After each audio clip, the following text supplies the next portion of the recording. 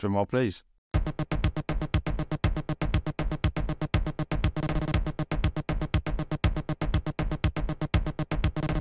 Here we go. Is this it? This is it. Right, hello.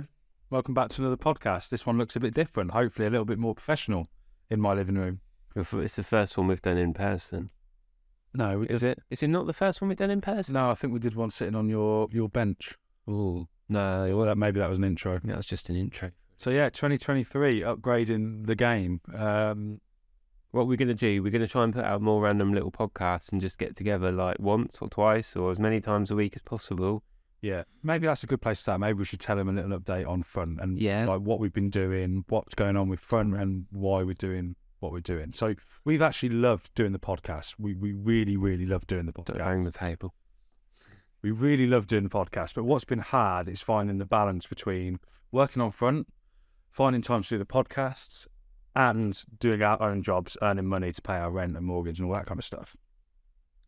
But what I think if we're honest to ourselves, we've in our head we've like, right, we need to get a guest, we need to talk to them, we need to make it look as good as we can, we need to put it out, we need to advertise it. But do you know what, actually, as well, as just thinking on that, getting a guest, it's a bit stressful. Like, booking people actually hasn't been too difficult, but it's you want to be prepared, so you do a lot of research. It doesn't matter who you're speaking to, you do research on who they are.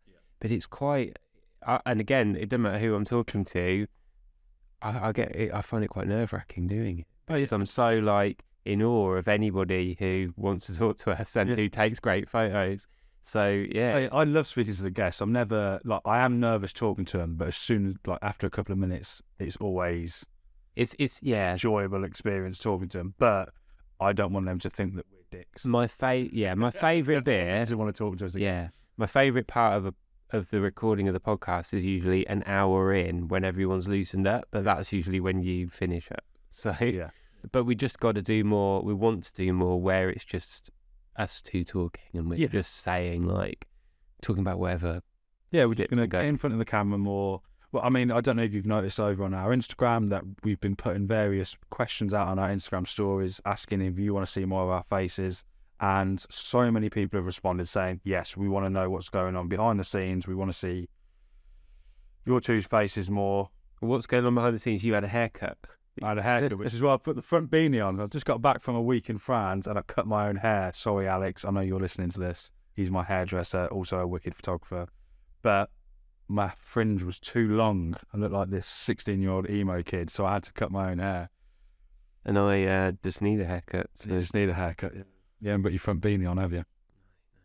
So you've been to France. What you been doing? Should we tell them what's going on with Front? What's going on with Front? What's going on? Same as usual. We've built loads of it.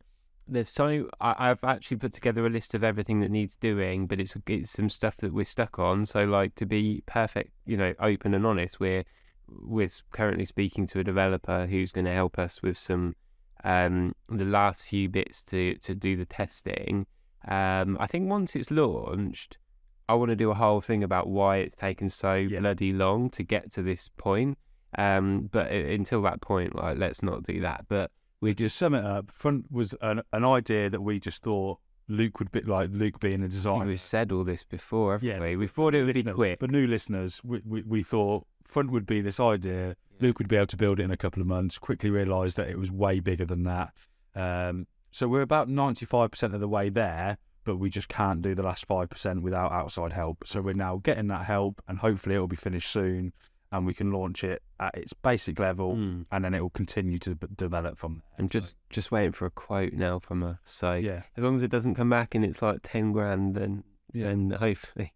Yeah, we're funding this ourselves. Remember, we haven't got like a, sugar daddy. Yeah, Front OnlyFans. Yeah. OnlyFans. Let's start that. We should start that. Yeah. Maybe we should charge for these podcast episodes. Yeah, who would pay for that? So drop a like if you'd pay for this. But yeah, so I've just got back from a week in France with my fiance and her family. We went snowboarding and skiing. It was actually a trip that I planned to go on.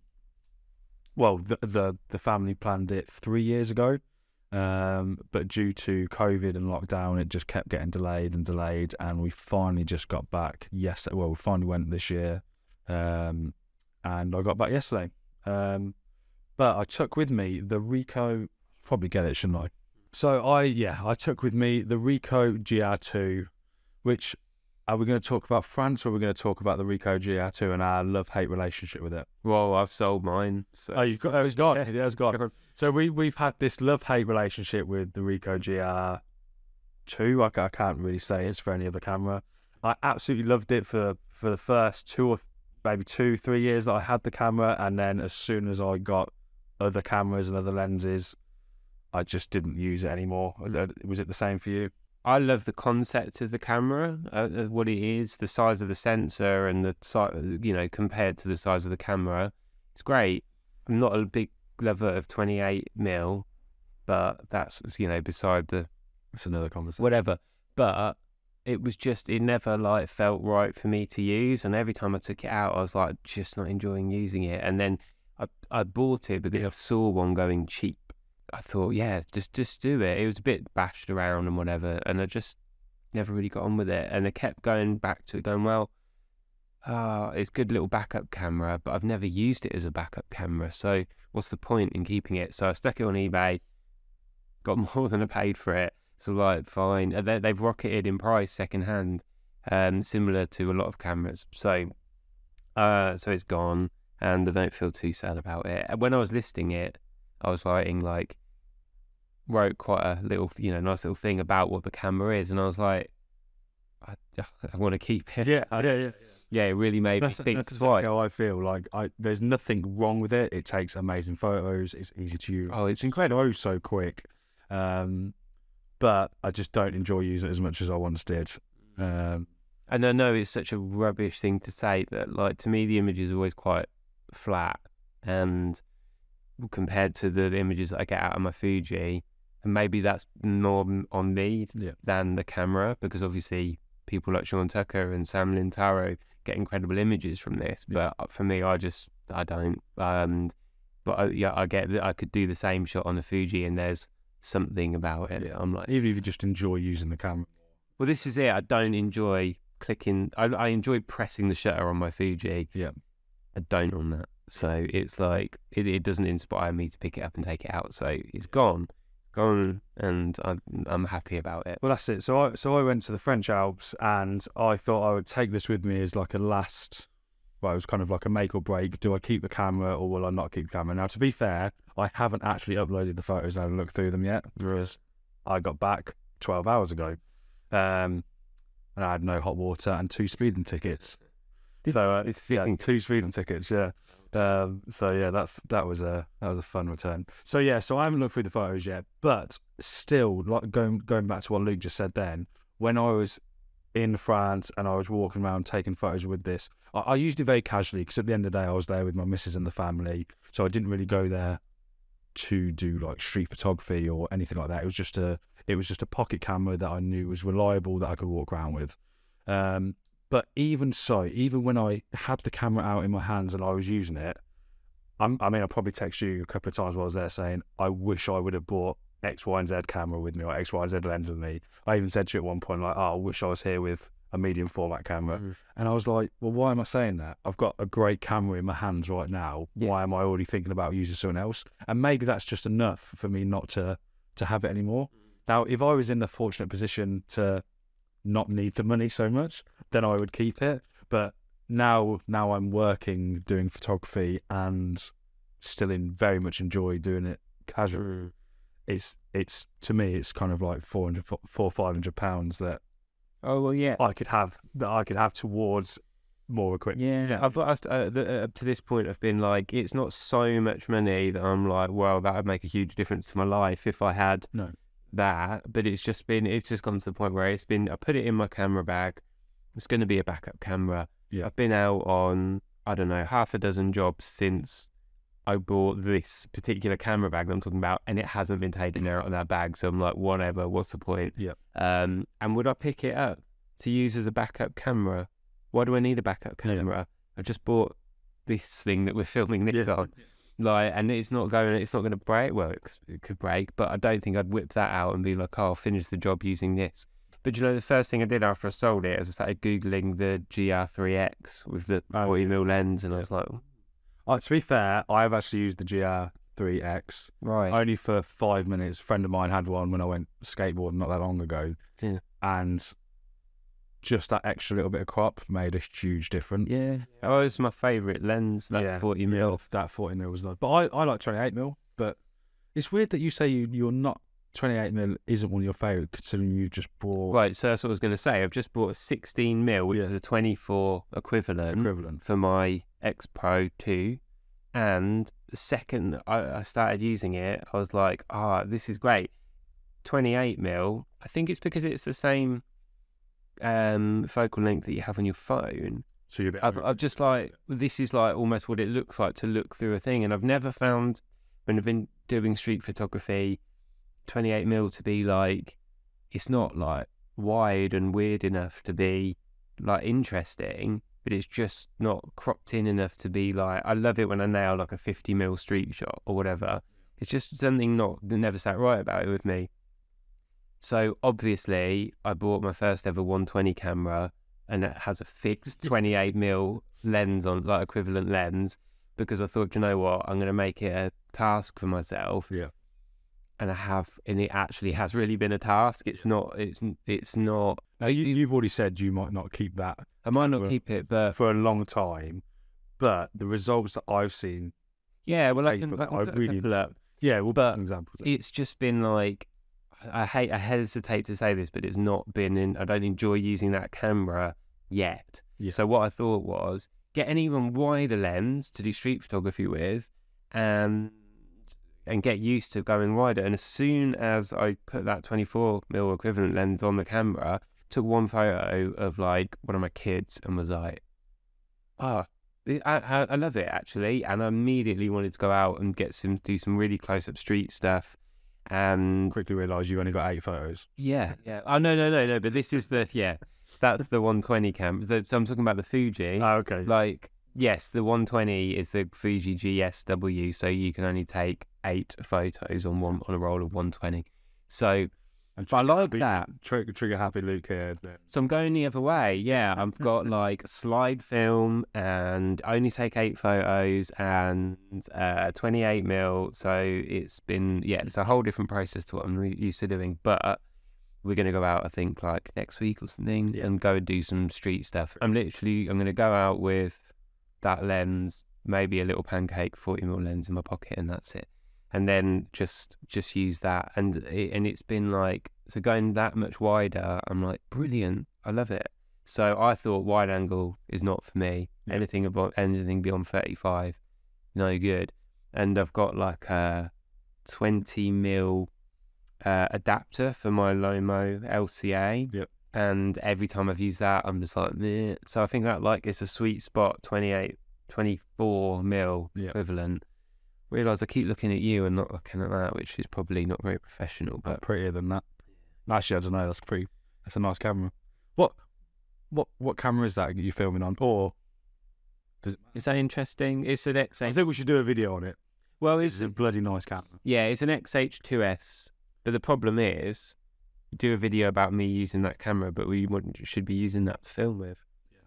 But I've been doing loads of video work as my job recently, doing a lot more of that. So I was like, I need to upgrade my camera and get a gimbal and all that shit. So been using that. But it's a really nice camera and it's brilliant for stills as well. It's got a stacked sensor and it's just it's crazy. I can put up a couple of example shots, whatever, if I get around to doing that. These are not supposed to be for putting out loads of shit. I want to publish this like 10 minutes after we finish recording. So. Okay. How long have we been recording for? 15 minutes. Okay, well let's wrap it up in 5 minutes. Well, I was going to say, let's end it with what have we been up to personally in the last. I want to say what have I been doing personally? Watching Grainy Days 3-hour long fucking Trek Across America video. Like I'm like, are you all right, Jason? Like, yeah. I watched his podcast yesterday. They started a podcast, him and Caleb, and he said he filmed something like 200 hours of footage or something mad. So I really respect that he puts the time and effort into putting out one video, because he could put out 10 20-minute videos, couldn't he? He could have split that. He could have split it and took it amazing. Yeah, all this shit. So it's crazy what he's done, and I went back and rewatched bits of it, but like what that made me do is go, fucking hell, if he can do a 3-hour video, I can finish the videos that we're sitting on so many videos that we've recorded and just haven't put them together and haven't recorded like the voiceovers and stuff like that. So we're going to be pushing that this year. We're going to be pushing more content, more videos, even in short form like this, and more videos coming out, that we're going to take a little step back in terms of not quality, but that's the wrong word to use, but we're going to take a step, because we keep saying, oh, we're going to put some time aside and go out and record this video, take these photos, and then get it developed. And really, it takes too long, because we've both got to earn money to live at the moment. We've both got to find time to work on front, and then we've both got to find to like edit these videos, put them together, speak to our guests. So really, we just need to take a little step back and go, right, let's just kind of document what we're doing. That's what you guys seem to enjoy more than anything, is just seeing our kind of journey. Just find the motivation to do it. Yeah. It's been like, we were so on it when we started doing this, and then last year, I think because things have been so backwards and forwards behind the scenes with trying to build this bloody website, it's just been a bit of a pain in the ass. So now which is still our core focus, by the way. We're like, launching front is still our number one priority, but there's things that are outside of our control that we're trying to get in line at the moment. But it is coming. We'll just ring it. Is it? There's something just buzzing. Right. Was. But yeah, we'll get there. We'll get there with front. We will launch, and we'll keep you posted. If you haven't already, please register to the mailing list. I mean, we've had hundreds and hundreds of people, or thousands now, maybe almost 1,000 people register to the mailing list, which is insane. So yeah, if you do register to the mailing list, there'll be a link down below, but register to the mailing list. We don't send any junk mail or any spam or anything like that. Or anything. We haven't sent anything yet, but we're waiting for the launch to be announced or to get to that point, and whoever has registered will get early access and a one-off exclusive offer. Probably. So yeah, that's where we're at with front at the moment. We'll keep you updated as and when things develop. But yeah, stay tuned for more content that's going to be coming out, more podcast episodes. Yeah, more just like easy, quick things like this. I ain't even given it a title. It's just episode 51, I think. 2023, episode 1. Whatever. You got any ideas for us, or anything you want to hear us talk about, whether it be news within the photography world, or whether it be whatever, film stocks, cameras, lenses, anything, music. We both work on our own personal projects. Luke makes a lot of music videos. Maybe we can talk about that. We've said this before, and then we just haven't done it because we're just trying to juggle too many things. So we're motivated. We're motivated more than ever now, aren't we? To get things going with fun, get out regular content, and yeah. Stay tuned with all you guys. Sunday Love, that's definitely one of our most popular features at the moment over on our Instagram. We absolutely love looking through the photos that you've hashtagged, using our hashtag front photography. So yeah, we'll keep doing that, and yeah, stay tuned. Is that all right? Yeah, it's great. Drum roll, please.